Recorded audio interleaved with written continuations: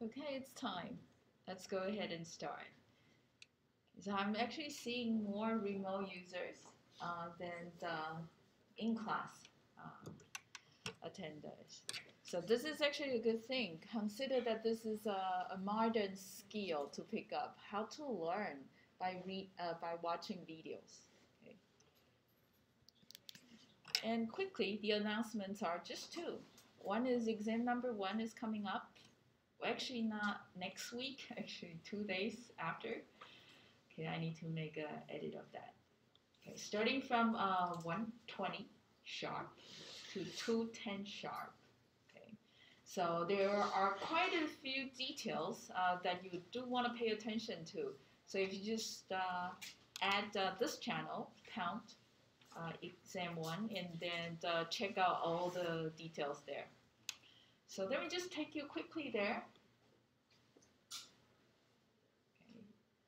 So there are a few things, right? You see, oh, point number 1 coming up, it's at this day, at this time, and exam scope is such and such. And so all exams are here, and then it's going to be a Google form, so you could actually try things out by going through the Google form for last year's midterm. Now, of course, last year we only have 2 exams, so the exam is, the scope is much wider.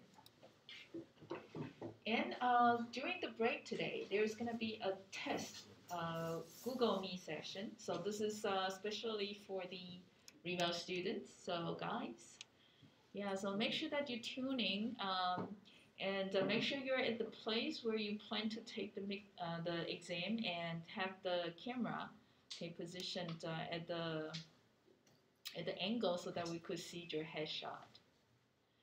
Okay. Now, with all those said, good news.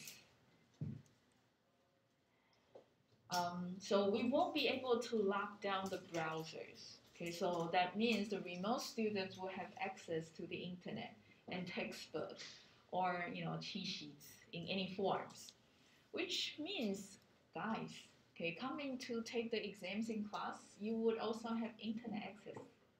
You can also bring your textbook, your favorite novel, in case that's too much time. You have too much time. Yeah. So it's completely, look at this, open book and open internet. All right. But looking things up take time, you see. We only have 15 minutes to work on the exam questions. And if you go down a little bit further, so I'll let you guys read the postscript in detail. Okay.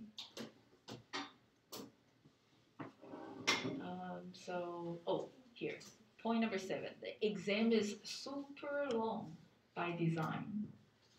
Okay. Chance is very low that you have the time to finish all questions.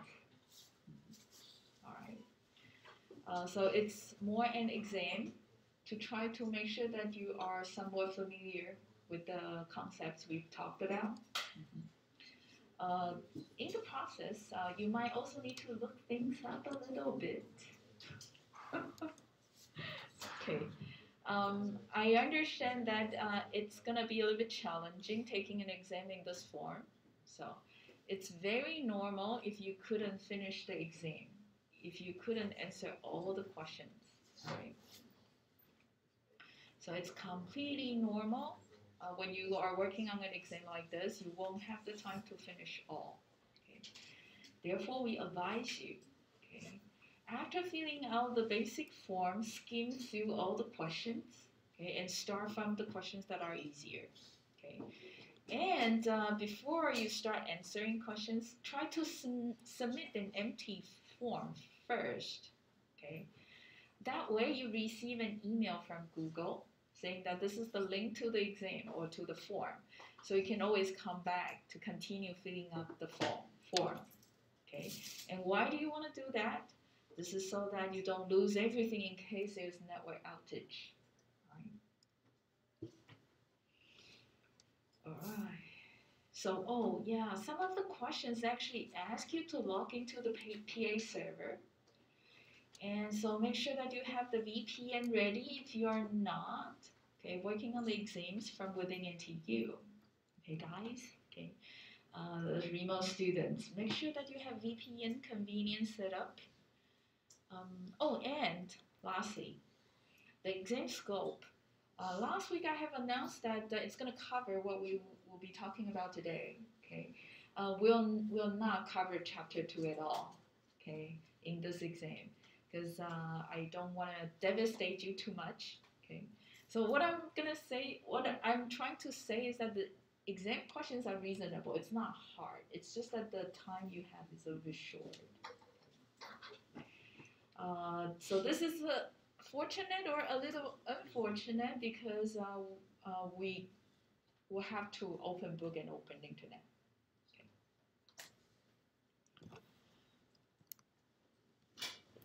With that said, okay, welcome to chapter 2. Okay, are you happy to finally going into a real protocol layer? All right. Section 1, yeah, a lot of basic terms, concepts, design elements, design considerations. We're going to spend quite a bit of time here, in fact. Okay, just be prepared.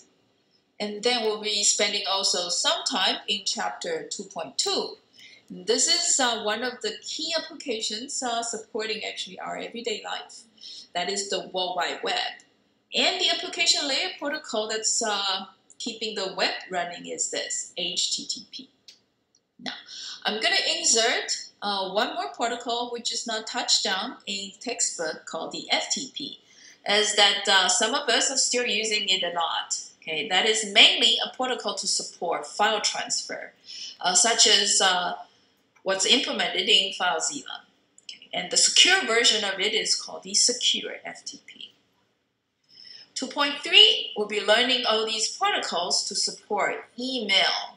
Okay, so many of us write emails a lot. I guess the younger ones are no longer writing emails, but many of us, especially professional people, are still using a lot of emails. It's very good to know how email system operates. And then DNS, I try to explain extensively up there. It's a huge architecture behind. Yes? Oh, really? No stream? That's odd. Oh, okay. Let's find out. I have already started streaming, and let's see. It seems to be okay. Let's see. Can you guys check real quick?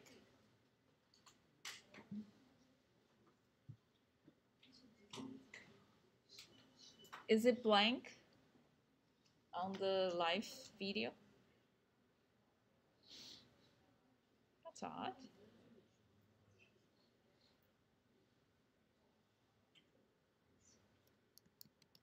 So maybe I stop and start again. Start.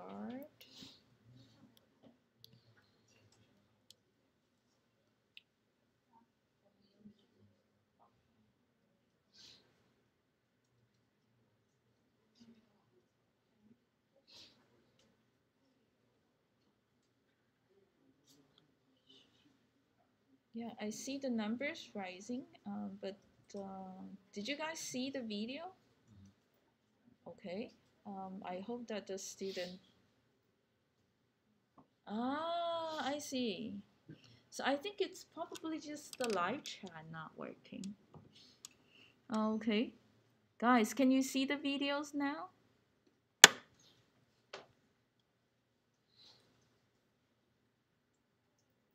It seems like the screen is stopped. Okay.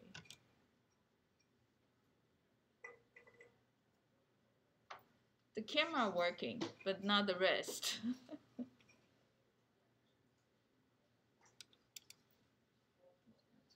Still can't see video. No. Okay. Huh? It works on your computer, but not on others? That's odd.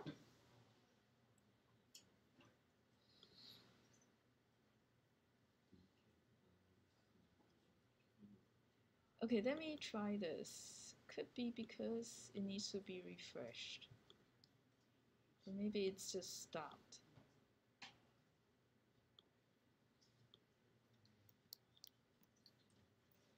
Okay, so this looks more like what we're seeing, isn't it?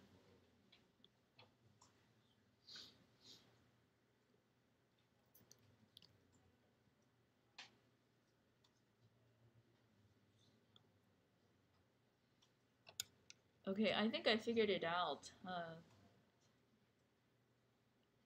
That's OBJ. The interface to the screen I have here, that is mislinked. I just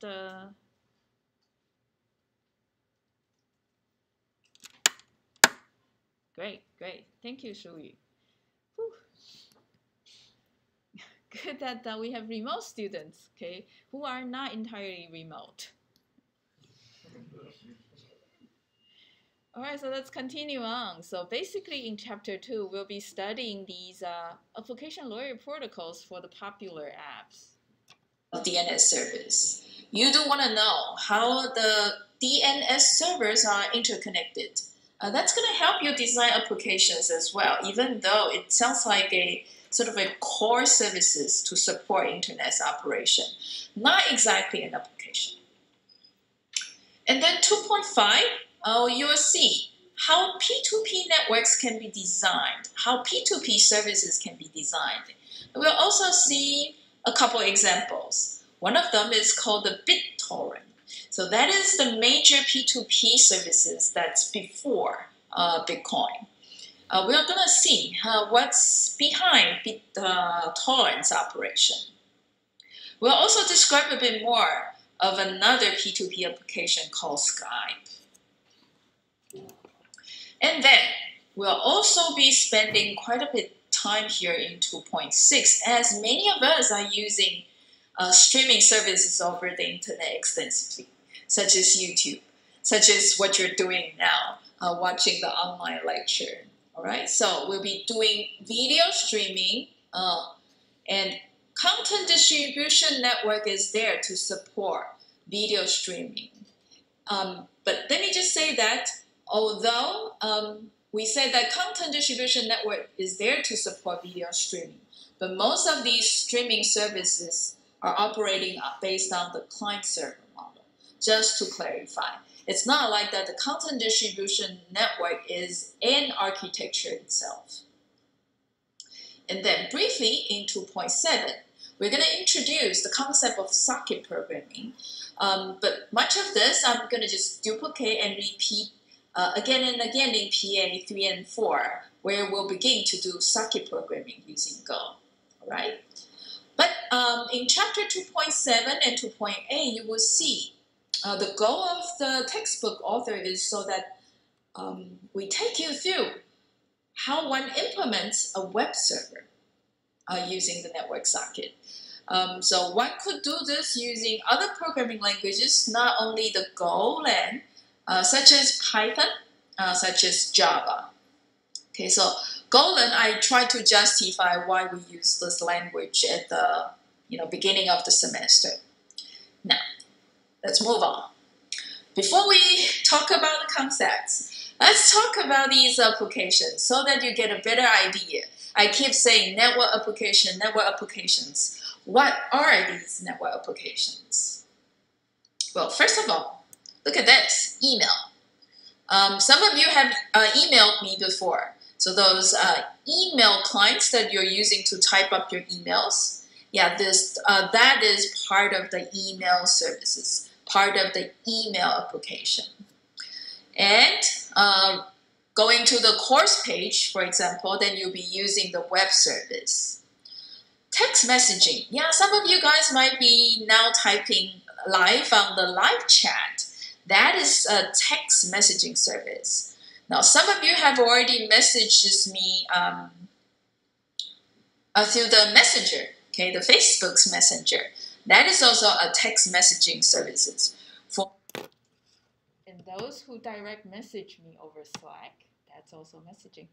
In fact, the whole Slack, pretty much text messaging. Many of the domestic students, you guys are probably lining each other a lot. So Line is one of the most popular text messaging app in Taiwan. Remote logging. Yeah, let's see. Have you done this before? Oh, yes, you did. For PA1, PA2, I think you've tried it out already, right? Doing SSH. Yeah, SSH belongs to also this category called the remote logging. It's just that the SSH is more a secure remote logging. P2P file sharing, if you have experience using BitTorrent before, then you will see what I'm saying here. A peer-to-peer based file sharing system. Bitcoin. Bitcoin is P2P, all right, but it's not exactly file sharing, but it's more directory sharing, content sharing. Okay, so yeah, you can think of P2P file sharing a bit more generally as P2P content sharing. So those are very common. The next few, it really depends on your habit. You might use some of these more than we do, but you might also use these less than we do.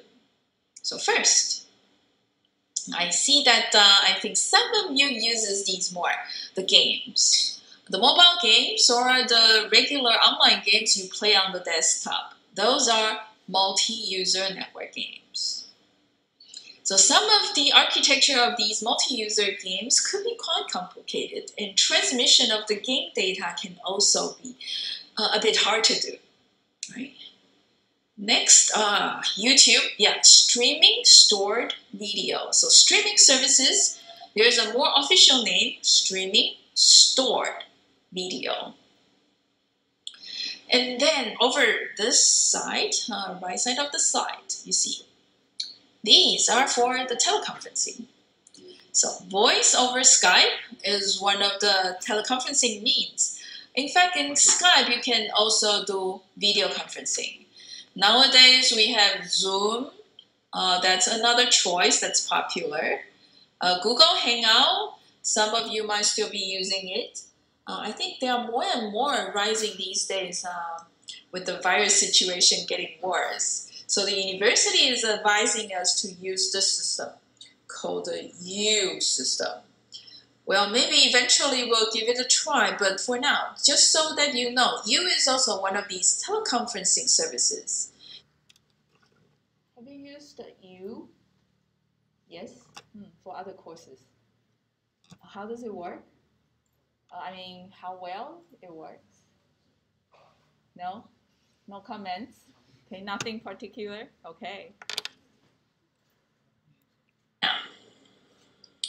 Well, there's video, there's audio, but they are not quite streaming stored video we were talking about here, because these audio video are actually very interactive live, not quite like what we're doing here. We're actually doing it semi-live.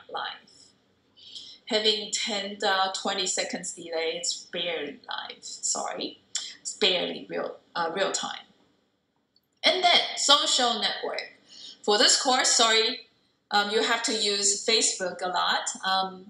Well, Facebook is quite reliable, although that it has less regard. So I actually changed from Facebook to Slack, you see. So that's the reference I had last year. About our privacy. Hopefully you don't mind too much being on Facebook just for the semester, all right? So social networking.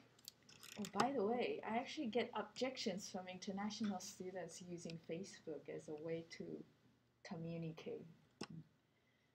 Do you have any of I mean, do you have issues using Facebook? No, not even that they're actually selling your information to other companies. Okay, yes, some. Okay, I think for a good part of the world, they care a lot about privacy. I think you do. It's just that if you can get some free services, you don't mind sacrificing a little bit of privacy. Okay. Facebook. I do know that many of you are on IG. Right, so I've been asked a lot to, start my IG account, but I'm still resisting it. All right, uh, just to tell you, as a fact, Polly is not a very social person.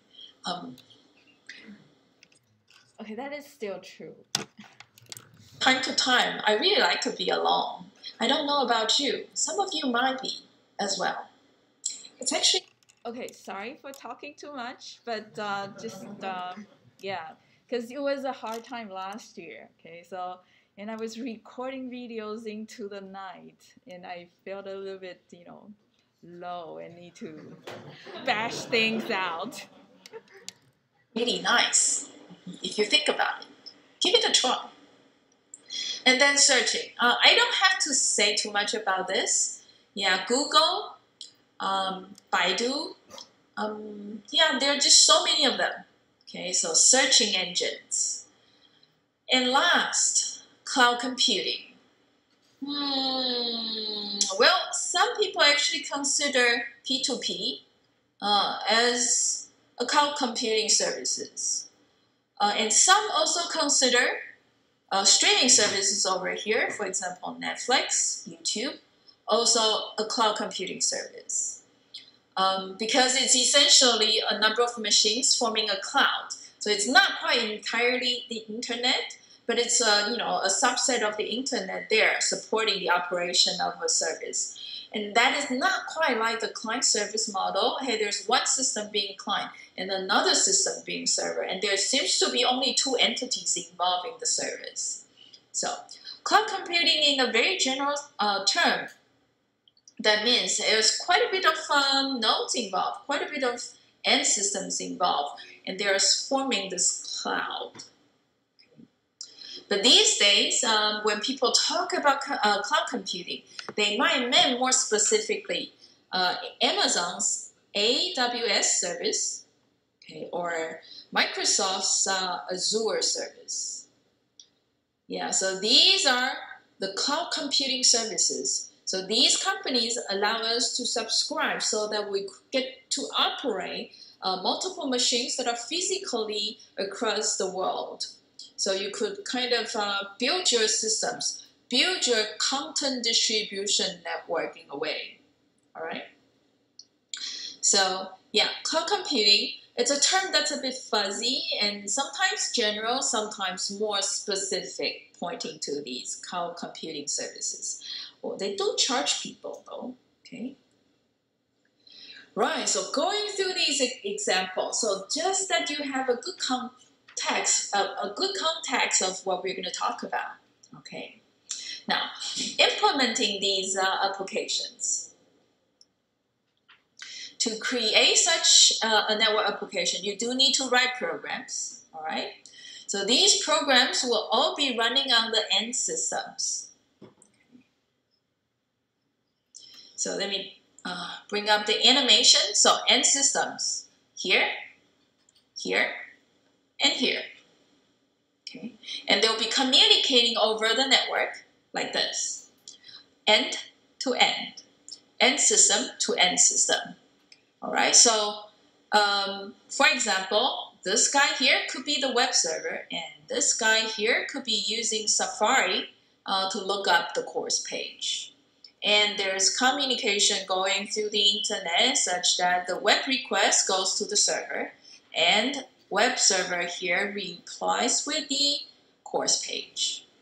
All right, so you do have the web server software here running on the physical machine over here. And then you do have Safari, the web browser software, that's implemented and running here on the end system. Okay, so programs are distributed, in fact, in a network application. And there's not going to be need to write a software so that it runs in the internet core. So what are the internet cores? This is the internet core. And there's not going to be any part of the software that involves operation of an application layer protocol that's going to go in here. This is actually a very nice consideration when we're designing how to build network application, because then we involve very little entities that we need to change in case we want to evolve or we want to update our application. Okay, so the core devices do not run the user applications. Therefore, when we want to make rapid changes, we don't have to change all the codes that's running here.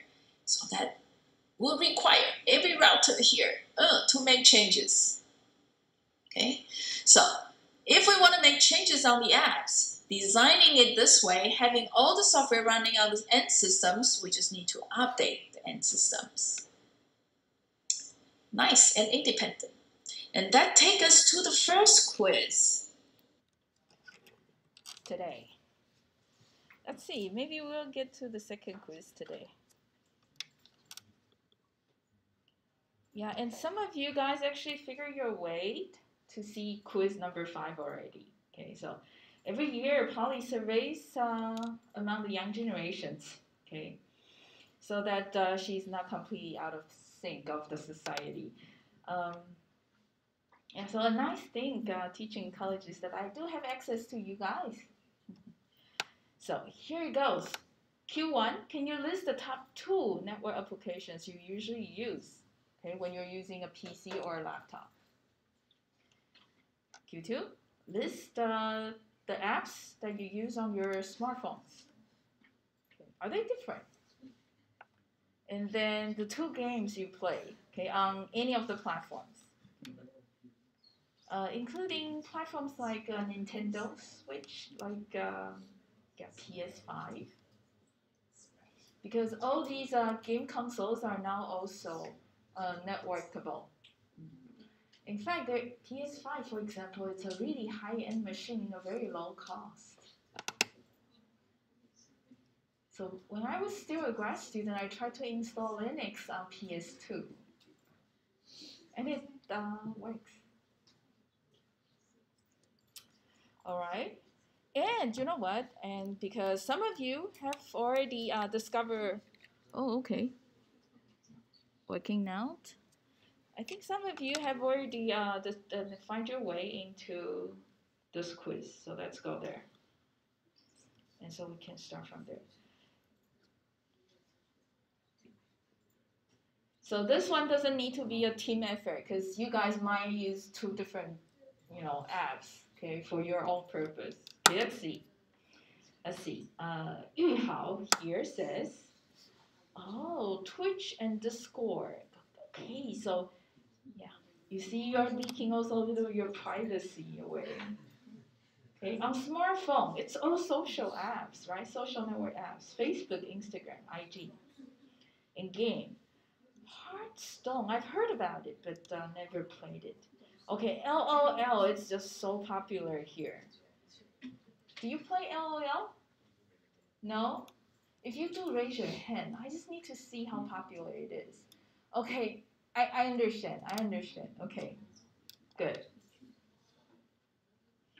Yeah, I know some of you are a little bit reserved, okay, trying to reveal what kind of game you play to, old people. Let's see. Shu Wei, I think. Shu Wei. Mm-hmm. Team number 3. Okay, their choices are Line and Spotify. Oh, okay. On PC, okay. I thought that you use Spotify more on smartphone. Both, okay. Sure. Okay, YouTube and IG being on smartphone. What is this? Brawl Stars. Brawl Stars. Is it a shooting game? Anyone? Has anyone heard about this game? No? What was it? A strategy game? A smartphone game, of course. Okay, I guess it's a little bit hard to explain. Maybe you can show me later during the break. Okay. And then Ethan. Ethan representing Team 13 says Discord and Messenger. Okay, when he's on PC or laptop. Twitter, I see. Twitter and IG. Okay, Twitter is very popular. It's a social net app as well. So predominantly you see on smartphone, people use social network apps. Clash Royale, okay. And Tetris. Okay. Do you know Tetris? Have you heard about the game? Yes? Interesting. Could you raise your hand if you are playing it? No. Okay, so I guess you just know about it.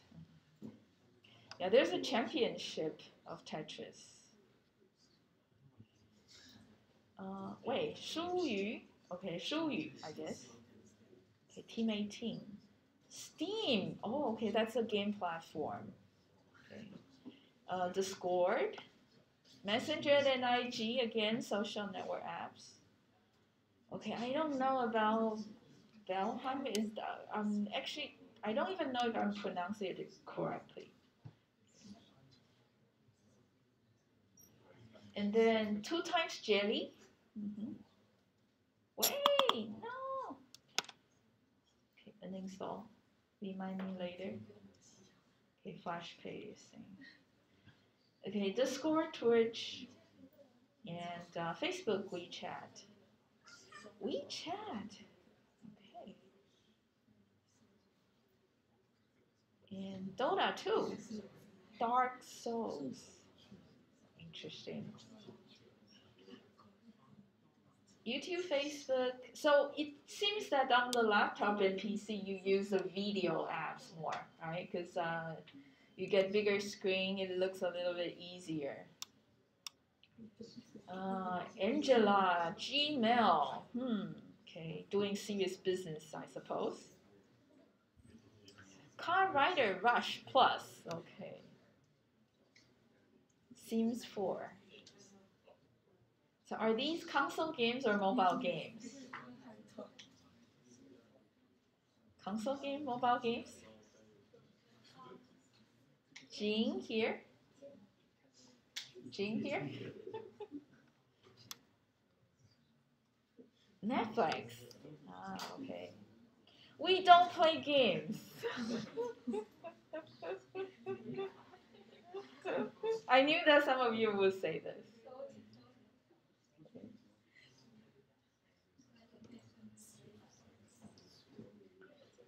Pay. Ling Pay. And Pay is Netflix, YouTube, again, video streaming services. Okay. Facebook, IG. BTS World. I thought, is that the Korean band? The boy band? Is that a game? Interesting. How do you play the game? You dance with it, I guess? Among Us. I see, there are different tastes in choosing games. LOL again. Scientist 2. Wow. Kevin. YouTube, Google. Facebook, Instagram. Dark Souls, Witcher. Okay, so this is different from the other Dark Souls, right? So there are so many games these days, and they all sound a little bit alike. Hey, but no, Team 1, you give me only 1 game. So I asked for 2. Oh, okay, so it's Dark Soul, Common, Witcher. Okay, good. Like I know what they are, but... Okay, James here says, seldom play games, sorry. Oh, you don't have to be sorry.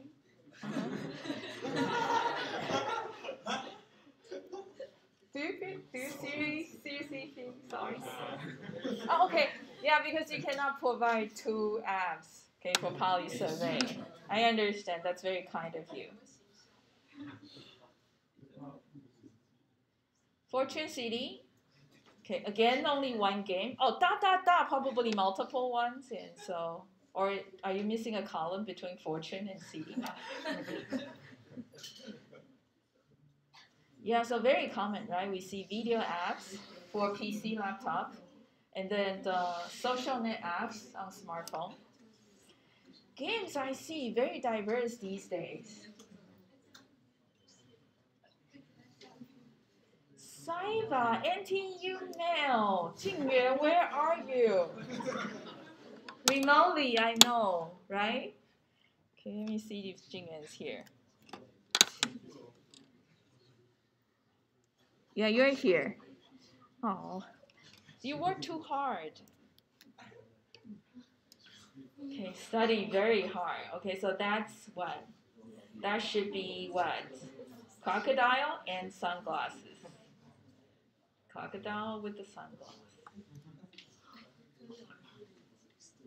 Okay, but hey, you also have fun, right? So that's very long names for the games. Sid Meier's Civilization 6, Age of Empire. Oh, wow. Definitive edition, whatever that means. 周光照. Huh, interesting. What is this? Oh, Xterm, right? It's one of the X terminals. Are you here, Guangzhou? Yeah, it's one of the terminals. Is it nice? Stable? Convenient? Does it handle Chinese characters well? No? Not that good. Okay. But you're using it for other purposes, not to access PTT. Are you using it mainly for PTT? No. Age of Empire, FIFA, 2021. And Jia,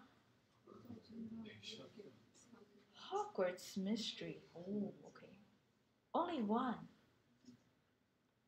Okay, that sounds like a novel from KJ Rowling. And then Yuze, 一上高通 carries hot pot. What is that?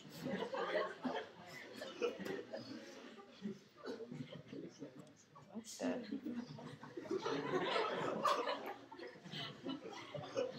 Okay. I guess it's a lot of fun. I see.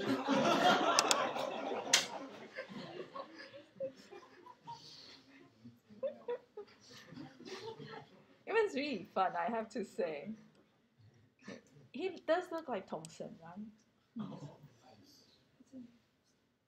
All right, good. Thank you for the contribution. But this is not yet a game yet, no? Is it? It is a game now. Oh, wow. Yeah, from Yihao. This a game? Yes. Would you recommend that I play? Yeah, it's a pass. Oh wow, it's from GitHub. Oh my. Okay. Would it take a lot of time? No.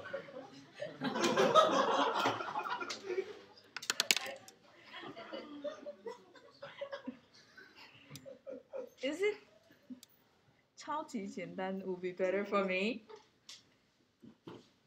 点按荧幕 but I cannot see where 横杆 is.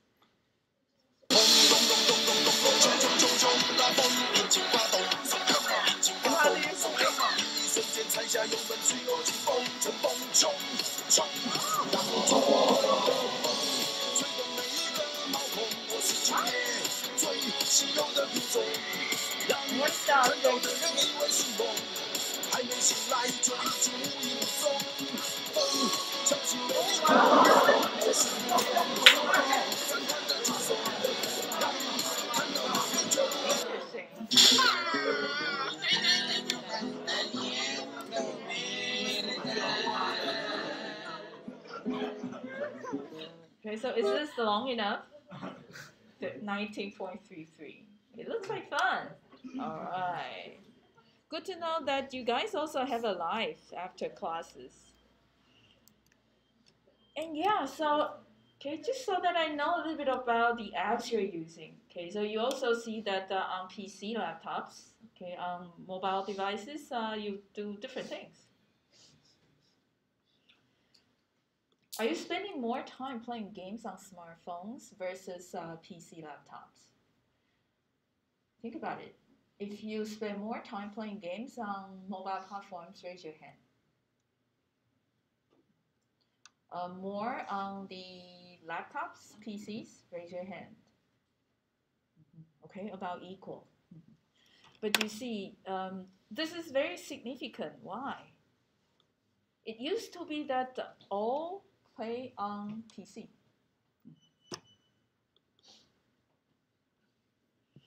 And now let's resume. All right, let's come back to the lecture. 2.1, Principles of Network Applications. Let's first talk about the architecture. There are three options. We'll talk about content distribution network later in the chapter. So first is client-server, second, peer-to-peer. And there's actually a third one. Some applications actually implement using this client-server P2P hybrid architecture. You'll see an example in a little bit. So, client-server architecture. So, what you're seeing here is these are server, these are clients. All right? So the characteristic of the servers are these. These are end systems that are always on. If you think back, when you're working at PA1, no matter whether it's the day, it's the night, or it's the midnight, hey, that workstation 140.112.42.161 221 for this semester.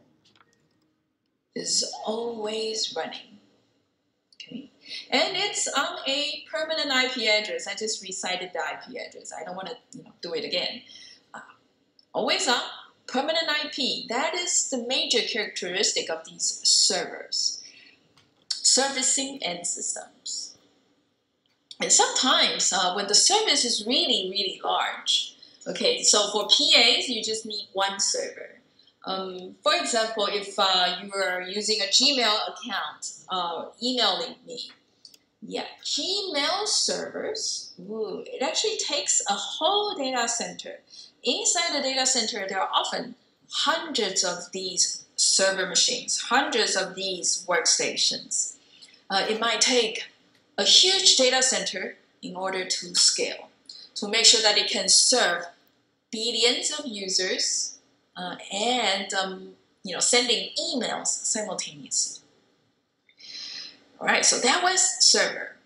Usually very big machines, expensive machines.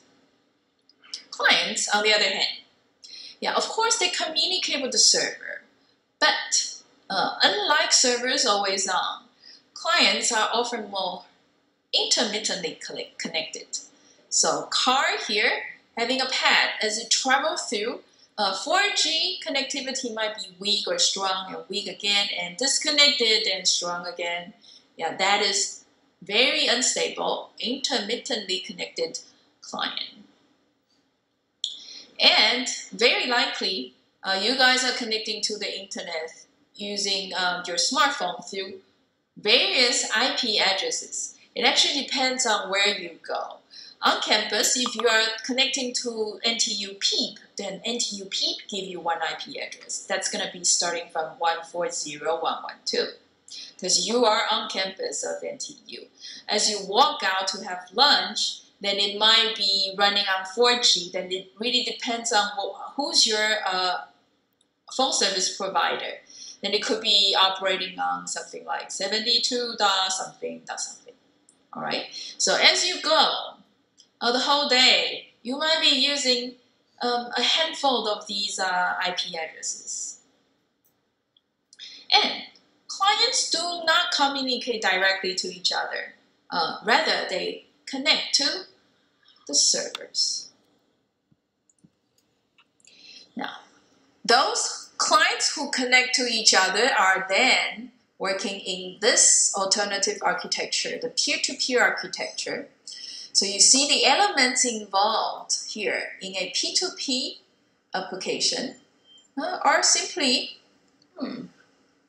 weak end systems. We're not seeing these big machines involving in a P2P application. Yep, sorry. In P2P architecture, well, maybe I don't need to say sorry that much. Yeah, back to the lecture. In P2P applications, there are no longer anyone being always on. All right? All of us are clients, but we are clients trying to help each other. Okay? People helping people. So we have arbitrary end systems directly communicating to each other. So the peers are helping each other, requesting help from each other, request services from other peers, and other peers provide services in return. And the fact is that this peer asking for the service might also be requested by other peer here for services. So again, people helping people. So these guys helping each other. These guys helping each other. And again, helping each other. What's really nice about communicating this way or providing services this way is this. Self-scalability. You see, because if I join a P2P network, let's assume Poly is this laptop. Okay, I can request services from this desktop. Okay, so let me see. I want this web page, for example, and let's assume that the web is P2P. What's going to happen is, hey, this guy here or this guy here can also be requesting the web pages that I have already downloaded because I have a copy of it, right? So why don't I provide the web page to other guys? So that's called the P2P. I give you a hand, and you being helped by me manage to finish PA1. Then you can go on and help other teams for the PA1. So I'm not saying that you want to copy each other's assignments, but just what I'm saying. So you guys teaching each other or helping each other to find out what is the username and password for the team account. Yeah, that's P2P helping. There's a self-scalability in terms of whenever I join the network and asking for services, I'm also providing my capacity to help others for the service. So new peer brings new service capacity as well as new service demands. So yeah, I'll be requesting services, I'll be asking for resources, but I'm also paying back with my resources. So many people like P2P, especially young people like P2P because it's kind of fair. Okay. So, I mean, if I have resource, right, why not just help each other? Yeah, another characteristic of P2P being self-scalable is also that there's no need of setting up servers, which are expensive devices, require people to maintain. So a lot of these P2P services are also free. So as you join the community, you get some services from the others, but you also contribute later. It's a little bit like when you guys are on Slack, right? So I see some students working on PA3 already, and they run into troubles. They share openly, right, what kind of troubles they went through. So in case the rest of you, started a little bit late, ran into the same problem, then your issue is already addressed. You don't have to direct message Polly again. You see, so I teach one of you guys, and you guys help spread out. Okay, what is the question and what was the answer? So I guess this is a very effective way of propagating knowledge, propagating information as well. Although that you have to be careful, fake news, is something that get easily spread out on P2P network like this. So So forums or private groups, okay, you easily spread things without thinking too much. Okay.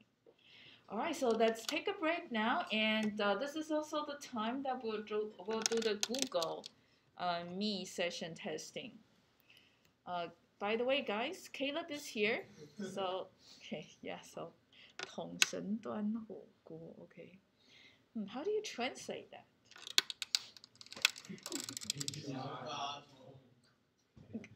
Really? Roger AABBCC, but that was the ID of the, okay. Okay, so guys, if you guys plan to take the exams from a remote site, make sure that you join the Google Me session. And the rest of us, if you plan to come and take the exams, just take a break.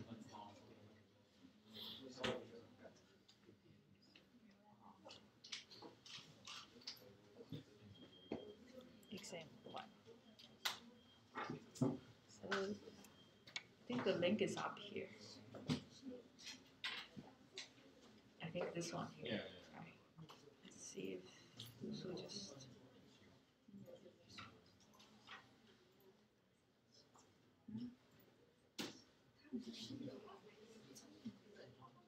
Ask to join.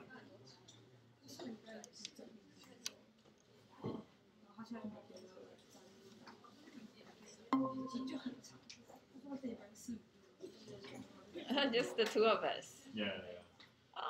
I hope that there will be some of you planning to take the exams remotely. Oh, there you go. And this is Jingxiang. Hi. And Jingyuan. Good. Okay. Okay, Jingxiang, your camera is good. Okay, very clear.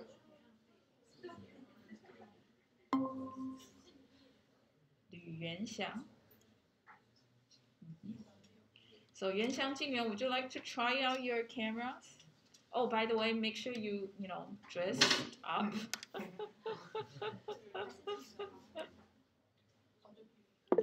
I see Ethan. Okay, good. Yuanxiang, you're good. And by the way, those who plan to take the exams remotely, please do come. Join the video session 10 minutes before the exam so that we could check on the so we could check your ID, student ID, okay?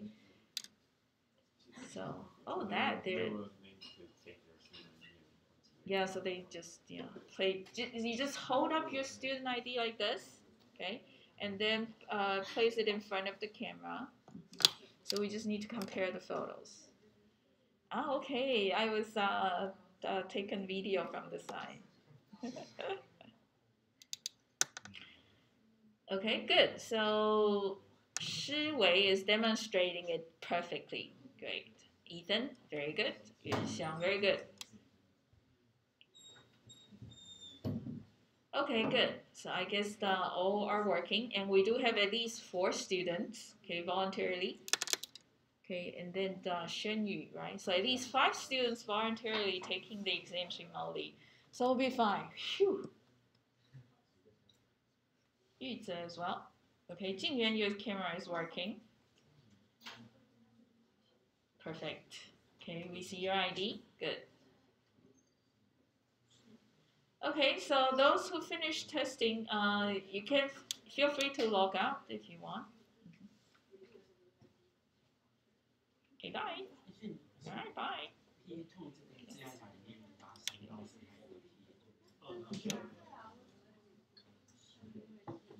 So Yuzhe just need to try the camera, I guess.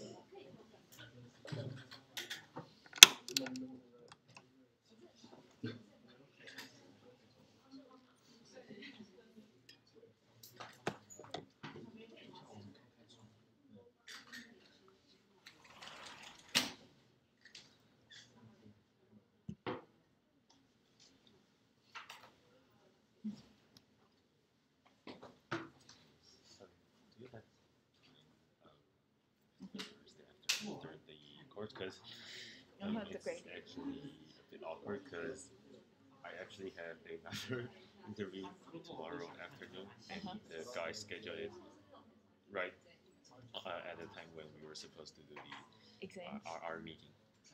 Oh, okay. Yeah, our thesis weekly okay. meeting. Yeah, so I was thinking that we move it after the exam on Thursday. Okay. That's fine. That's fine. Okay. But I do have a meeting at 3:30 Okay, so I will to make 4:30. So 4:30 to. Okay, that'll be also okay. So we'll do it after 4:30. Or after the exam. Exam ends 2:30. 2:20 or 2:30. Yeah, that might be a little bit rushed. That might be a little bit too rushed. Yeah. Okay. Okay, then we do after 4:30.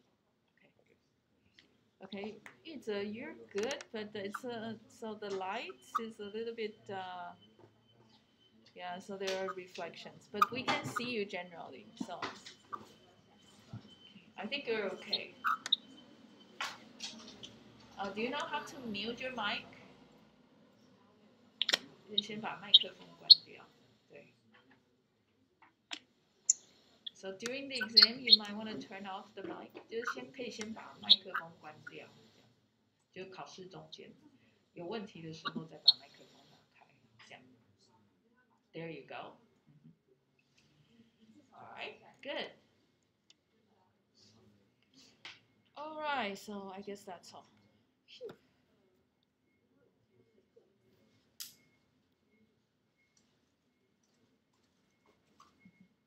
I think that's all, Caleb. Feel free to.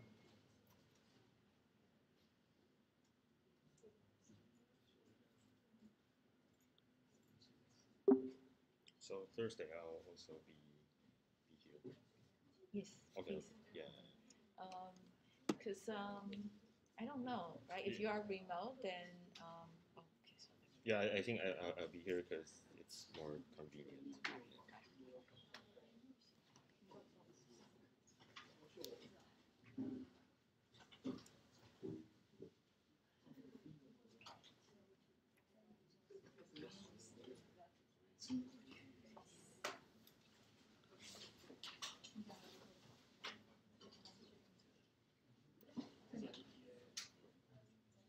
LOL. That's interesting.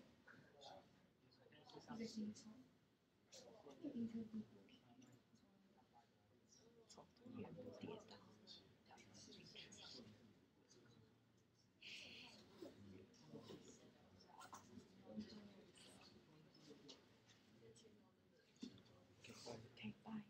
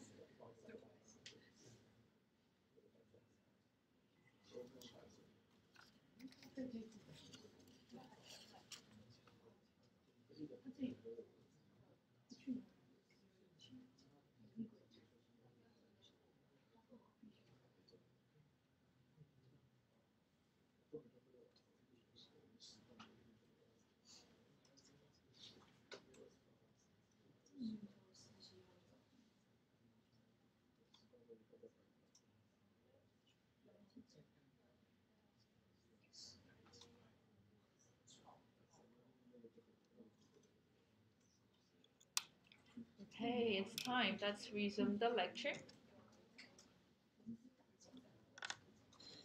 All right, so peers in a P2P network, unfortunately, needs to be intermittently connected. It's going to be very hard. You guys sticking to the same IP address. So the IP address is going to be changing. So one of the big headache designing a P2P application is this: management of the peers. Right? So if this is poly, and I'm running suddenly from IP address number 1 to number 2, there needs to be some sort of directory such that it maintains what's my current IP address. So my friend here will be able to contact me smoothly.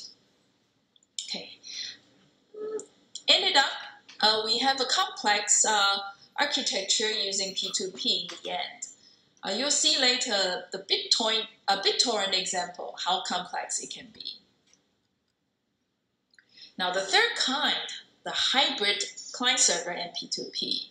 Oh, okay, this is actually a very good example to talk about how P2P can be complicated, and some application chooses a hybrid architecture such that the complicated part, the directory lookup part, the IP address lookup part, okay, is client-server based. So in Skype, okay, so Skype is actually hybrid P2P and client-server. It actually maintains centralized servers, and in fact, multiple of them, so that when we are logged into Skype, we see this directory of our friends that we might need to make a call to. Yeah. Well, once we click on the friend's head, what it does is the central server here would look up what is the current IP address of your friend, and then inform your program. Yeah, the program sitting on your laptop or sitting on your mobile phone. What is the IP address that you need to call to directly? Okay, so you're calling your friend's IP address directly. So the calling part is P2P, but the lookup part, the part that you need to look up the IP address of your friend, that part is client server. Interesting, isn't it? All right, so that's the architecture of applications. Let's talk about process communication. So we do have sometimes, especially applications running in the client-server model. We have the client process, we have the server process. In these processes, we need to communicate. P2P applications, peer processes, they could be the same program, but they also need to communicate. So processes running on a host in the internet will then have to communicate with other processes also on the internet. Now, if the two processes are running on the same computer, there are other ways of doing the communication. If you know operating system well, you know that there are sometimes calls you can make, just like command line function calls we often use, such as cd, mkdir, creating directories. So there are command line functions you could call that allow you to do this inter-process communication. You don't necessarily send messages. Instead, you call a function and provide certain parameters. Okay. Now, on the internet, however, for processes that are sitting on different hosts, then we do need to exchange messages. So, client and server, each will have its own process. The client process oftentimes is the one initiating communication, because server is always just sitting there, right? Server does not say, hey guys, would you like to see this web page or not? No. Yeah. Clients issue requests for a page. Server sitting there waits for a connection request, waits to be connected, waits to be contacted. So one is passive, the other needs to be active. So in client-server model, this is very obvious. In peer-to-peer model, however, one is actually actively probing another peer. Well, they are sitting there, but hey, it's barely satisfying the definition of a server. So we don't call a peer process a server process. And because a peer also provides services, so we don't call the peer process a client process. So therefore, we call these P2P applications processes the peer process, right? So applications with the P2P architecture will have peer processes. In these peer processes, we'll be implementing both the client and the server functions. All right, so basic architectures of application layer protocols, how they communicate. And essentially the two parts, client server, each of them is a process.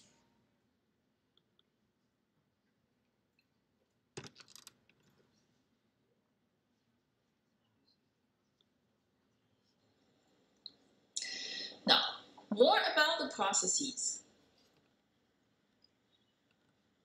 Network processes will be sending messages to each other and through this thing, socket. So, yeah, you might be thinking, why socket? Why is this term keeps popping up, right? Yeah, you know, you can think of it this way. How do we call, this thing, right? This is the eye socket. What does that mean? Okay, that is the entry point of lights. We have power socket. What is power socket for? It's where you plug in, right? The power plug. So here, socket or network socket is where you push messages through, okay? Or you take messages out. So that is why we call this thing network socket. All right, so it's sort of a gateway of messages. Good. So socket here, another analogy is, yeah, it's almost like the doorway. We send messages over the door. Okay, so sending process shoves messages out the door.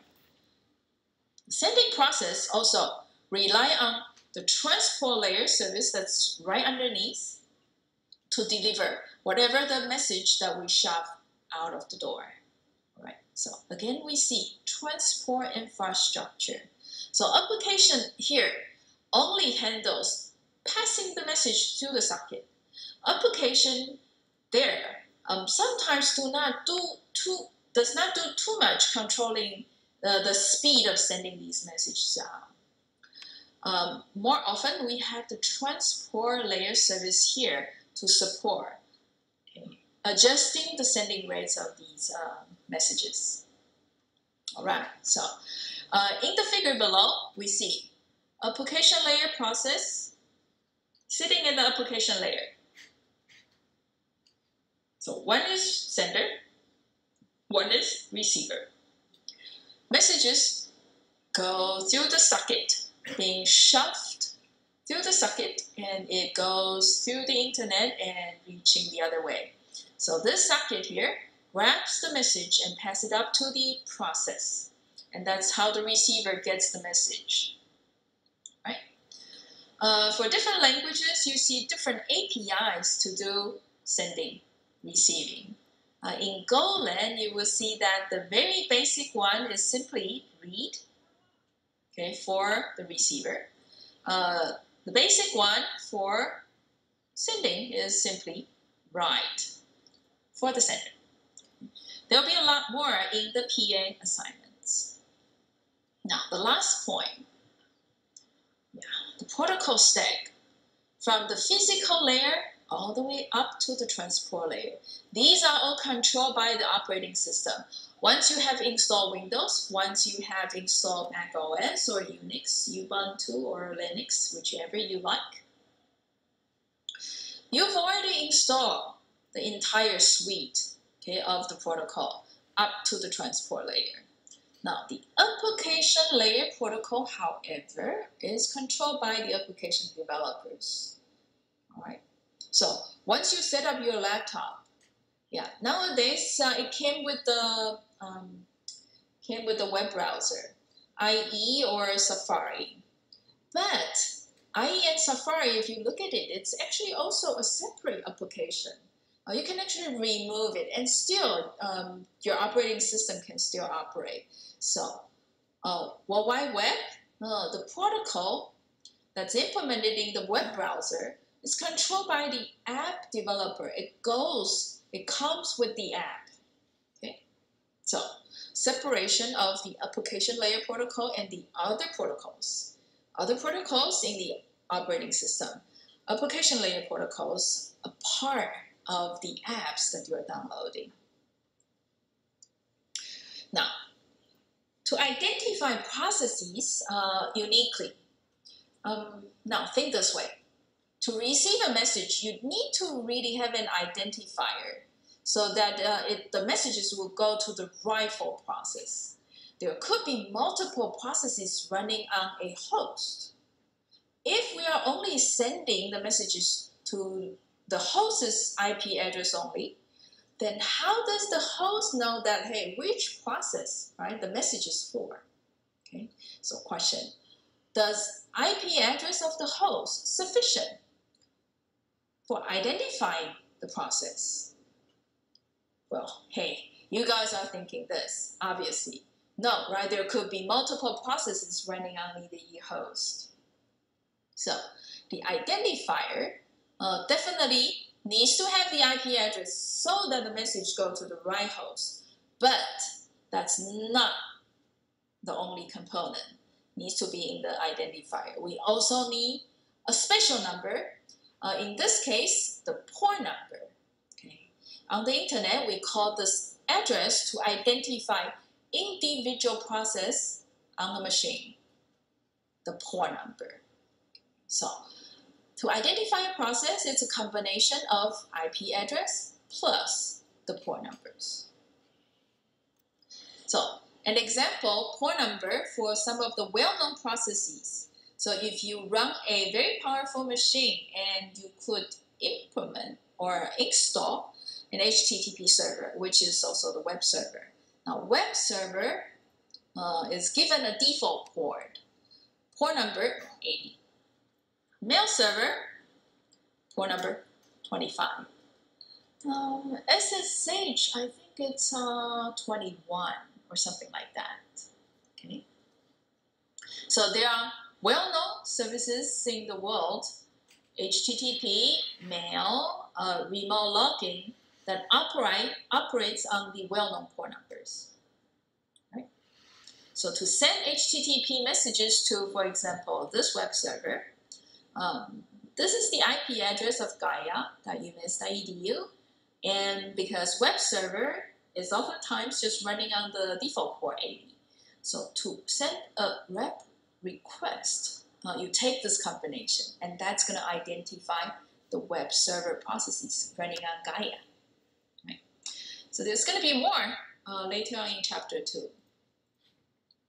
Let's take a pause here just to check whether pollys recording is going well. All right, so let's also take a pause here. By the way, port number for SSH, I think I misrecall it as 21. It should be 22, right?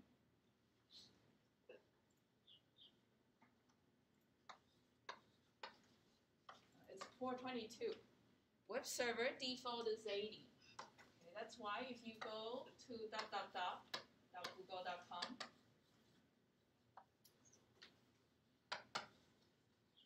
you don't need to specify a port number, right? Because web server is a process, right, running on a machine.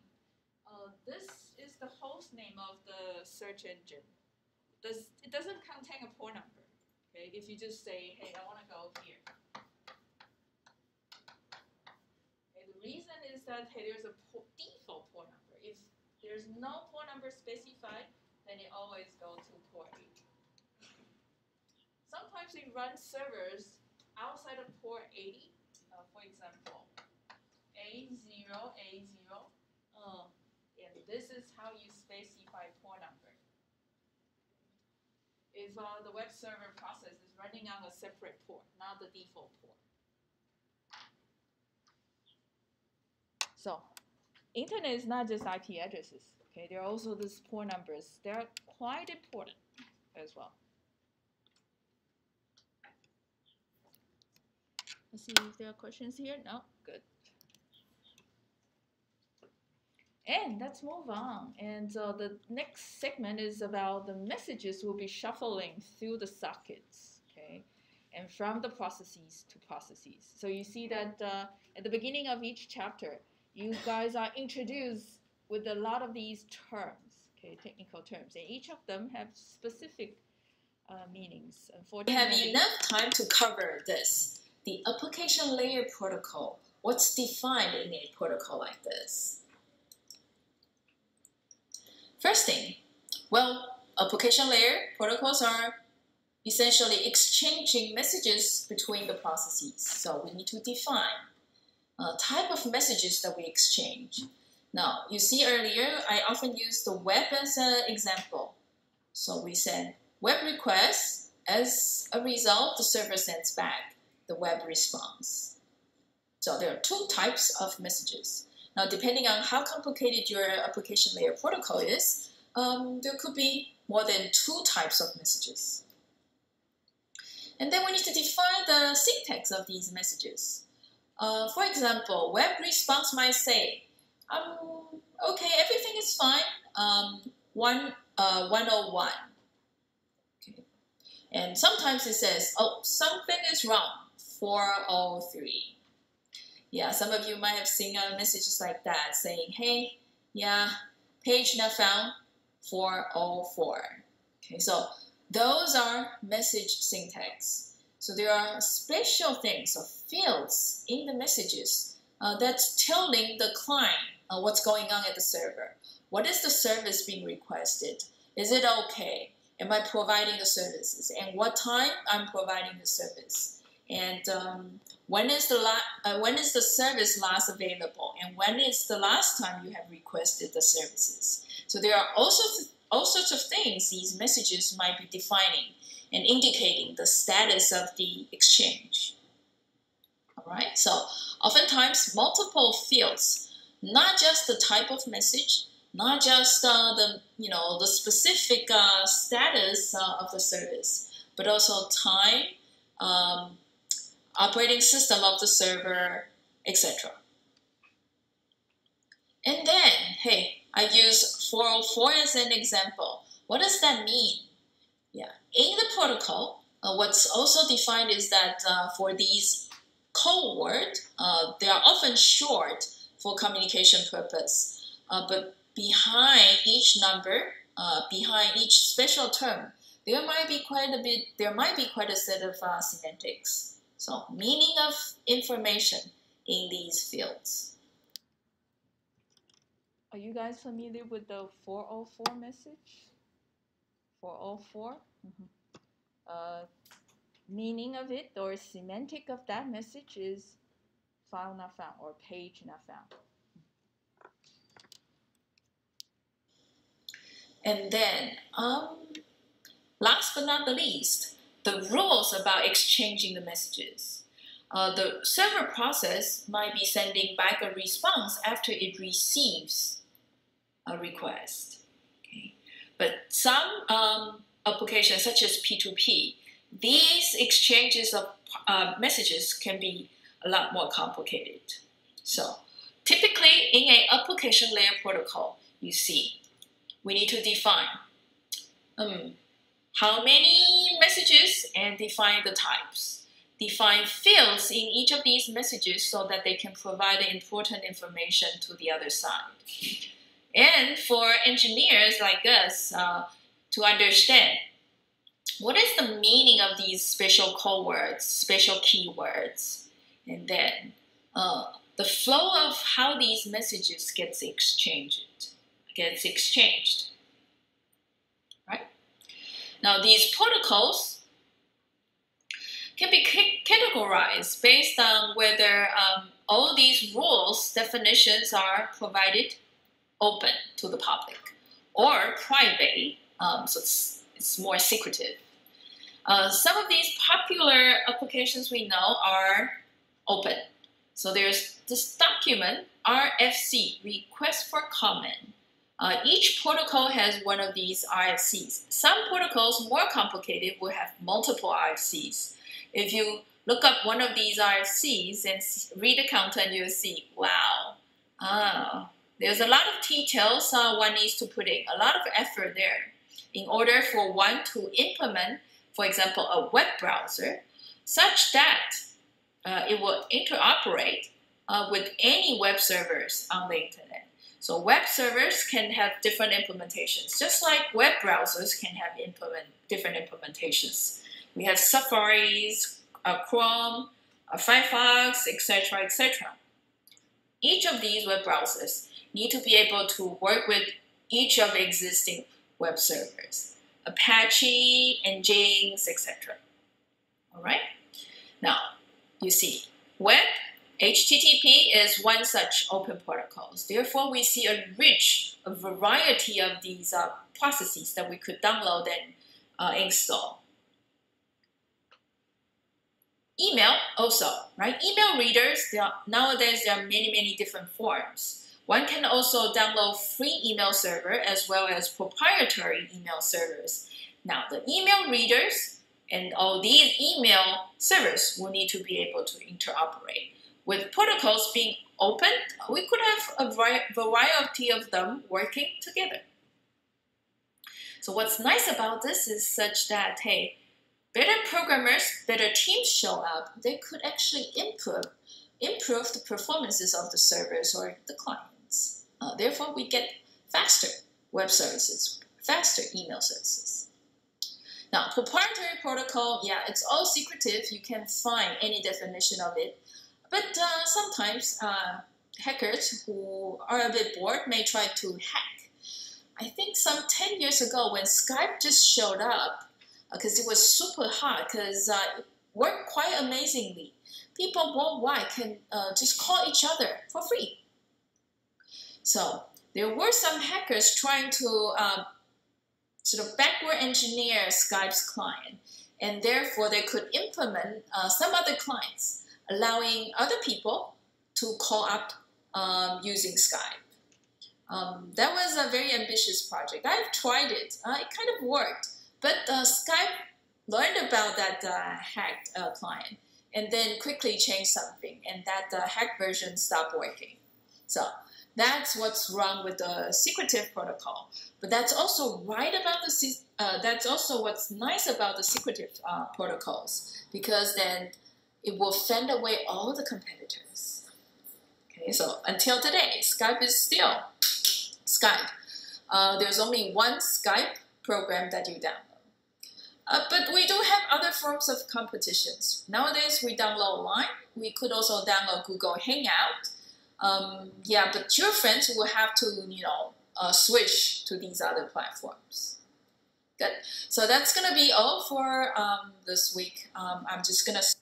All right, so that's not quite yet all for this week. Okay, there'll be more videos coming up. And we'll switch gear and talk about something slightly different. It's called quality of service. Okay, this has something to do with application layer protocol. It's in fact interacting with the protocol right underneath it. And that was the transport layer. So application is high up.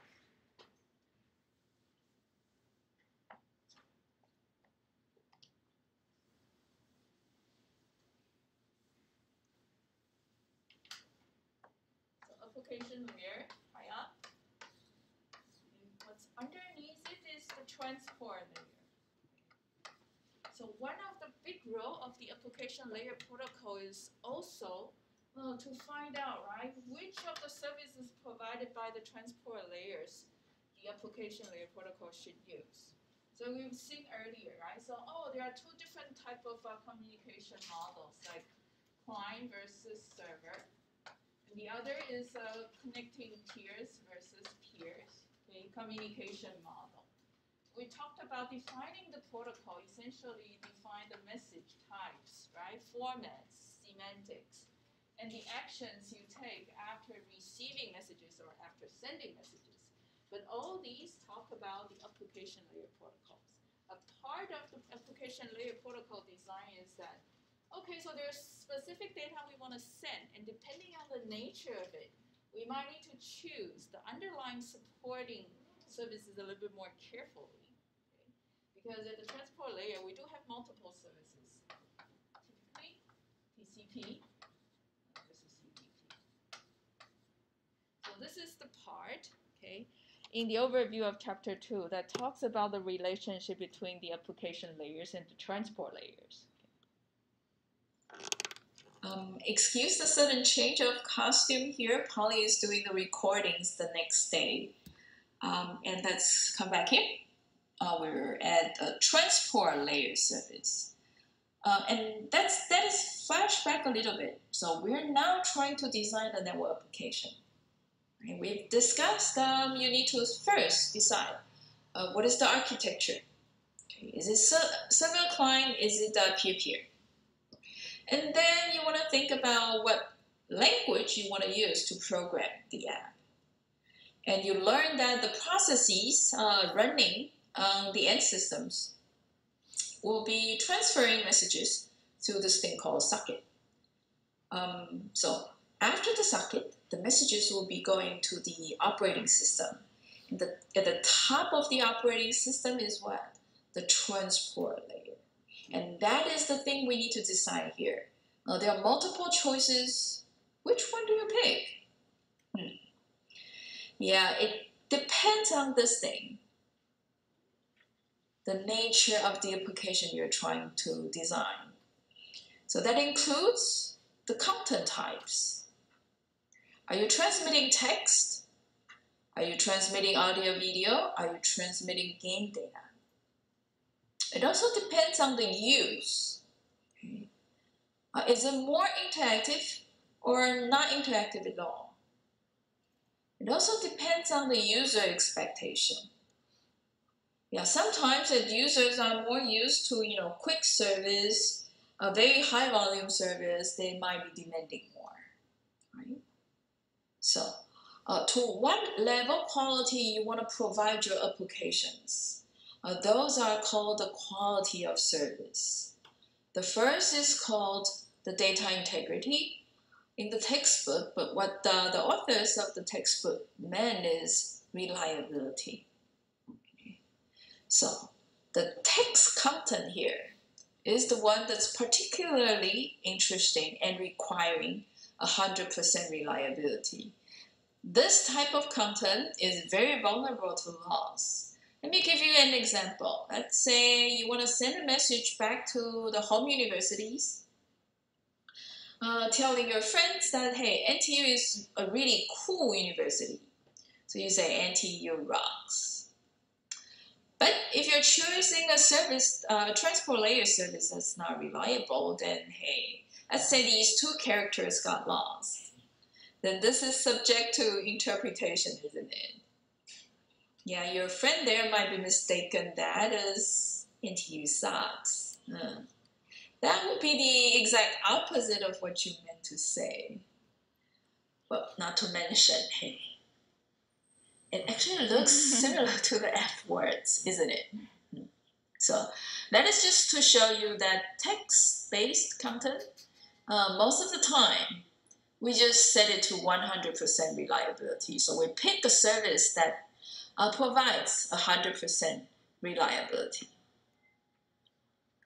Now, audio video, particularly audio video streams, then can tolerate to losses. As you're transmitting a stream of audio or video, if we lost a segment in the middle, if it's short enough, what human brains can do is to try to fill the gap in with the context before and after the loss. So those apps can potentially be loss tolerant. And the next service requirement that people often talk about is timing. This is better known as this, delay.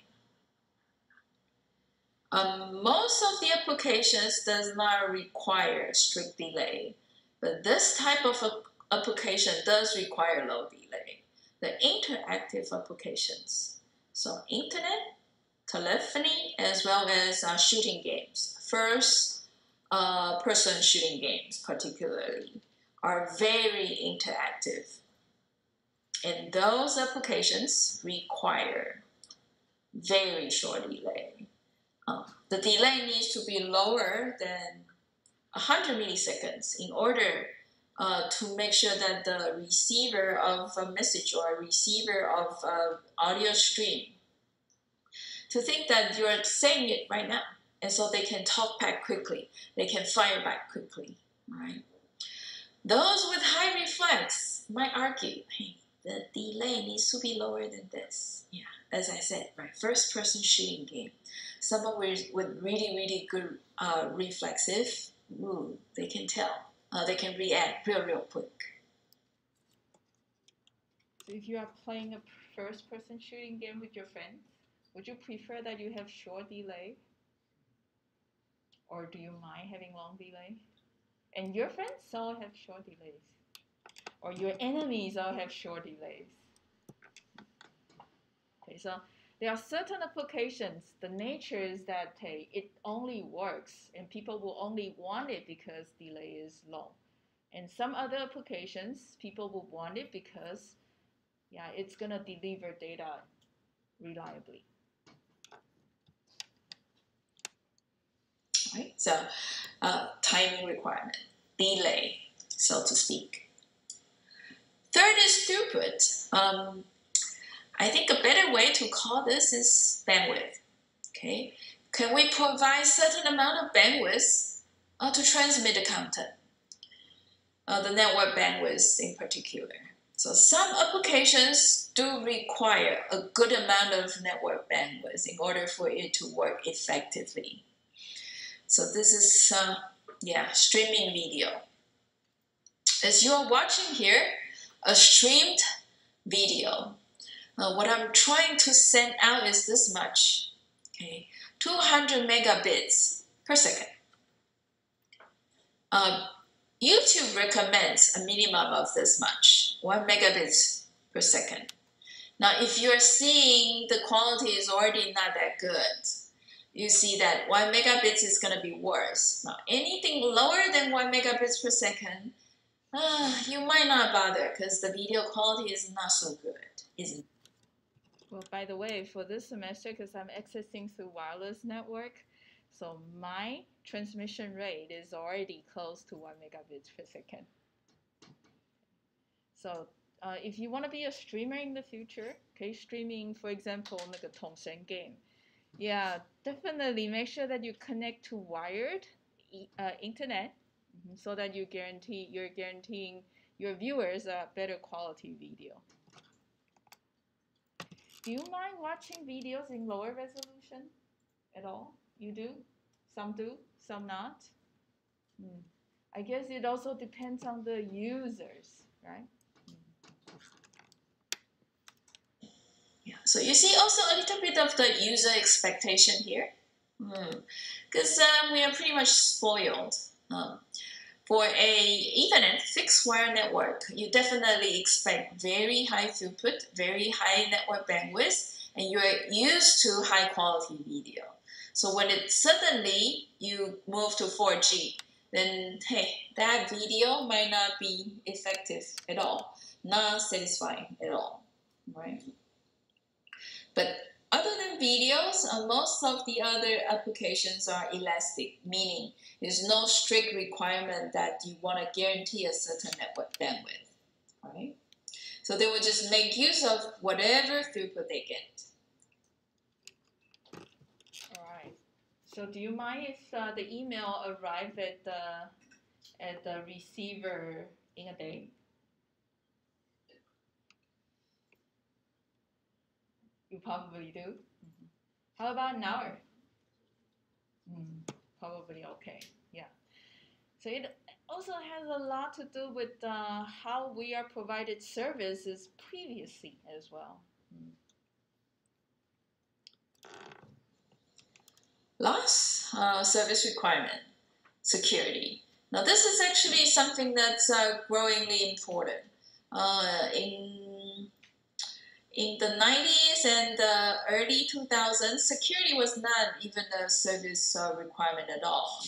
As at the time, people are yet to worry about providing better throughput, better timing services, better data integrity. Only these recent years, people are more aware about security issues, therefore begin to demand we provide enough security in the applications. And that includes two kinds of security. One is confidentiality. Are we encrypting data? Are we encrypting the messages so that people cannot hack what we're doing? The other type of security is this, data integrity. This is so that we can prevent any third party from spoofing our data and pretending to be the sender and send something that mislead us, okay? Falsified information. So all four together, service requirements, or also called the quality of service. So a big part of the network layer protocol design is to decide first, what is the quality of service that we're trying to provide, all right? So this part of the design is not technical. It's more that you need to think for your user. You need to think for the services such that the users using the application will be happy. It's a little bit tricky, yeah, because you kind of need to know your market and then decide better what to do. Now let's go through some common apps and look through the service requirements for these apps. First app, file transfer. This is a very classic app as most of the files contain text. So here, no loss. Now the file transfers oftentimes does not require it being sent in a timely fashion, so no delay requirement. It's not time sensitive at all. As a result, there's no need of bandwidth guarantee. The bandwidth can be very, very low, but we are not expecting it arriving at a specific time anyway, so it's very elastic. So things like Dropbox, when you move a file into your Dropbox folder, you see that Dropbox there might be doing the uploading for days. As you know, most of our household network, the uplink bandwidth is very narrow. Okay? Now, similarly, you can probably project email, web documents being also text. Then we demand no loss, and there's no delay requirement. Therefore, there's no specific bandwidth requirement. Real-time audio video, however, very different. As we were talking just now, there are loss tolerant, right? Because if we miss just a short fragment, we could actually fill in ourselves. And for interactive audio video, what's even more interesting is that, hey, when we were speaking over internet phone service, if I miss something you say, I'll just say, hey, hello, you were breaking up last sentence. Could you repeat that? In a way, the human beings can serve as a reliable service on top of the internet, on top of your app. Okay. So, no loss, not that important. Instead, let's tolerate loss for audio-video apps. But, hey, real-time audio-video, we do demand a certain bandwidth guarantee. So, audio in particular demands lower. 5 kilobits per second should be sufficient, but anything lower than that is not really audible, perceivable. Video requirements is higher, 10 kilobits per second minimum, but the quality was really, really, really, really bad. Okay, it's probably okay for a real-time video conference so that you just see the facial expression. Well, sometimes with 10 kilobits per second, you don't see the subtle facial expression. Yeah, and these days, hey, spoiled users might be demanding this much. Very good quality video, very good quality audio. Guys, those who said that you use Spotify a lot, Do you care the sound quality a lot? So what do you listen? Okay, if you're listening to only pop music, pop songs, okay, versus classic, or metal, right? So even within audio, or just human speech. So these are music, right? Human speech.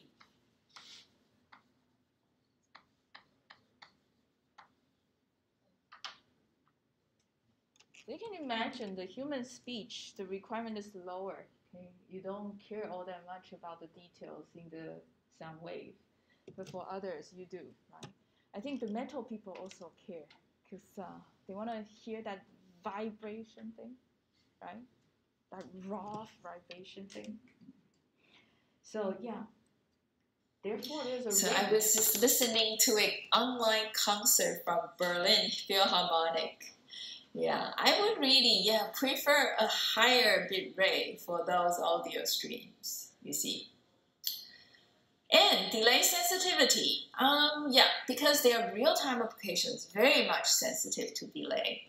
And we want the delay to be lower than 100 milliseconds.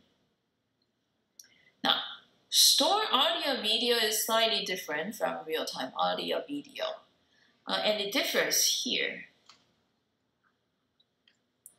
The tolerance of delay. It is delay sensitive. If you're watching Netflix on a daily basis, you'll see. Although you do not require that it's real time, but you do want the video being played smoothly.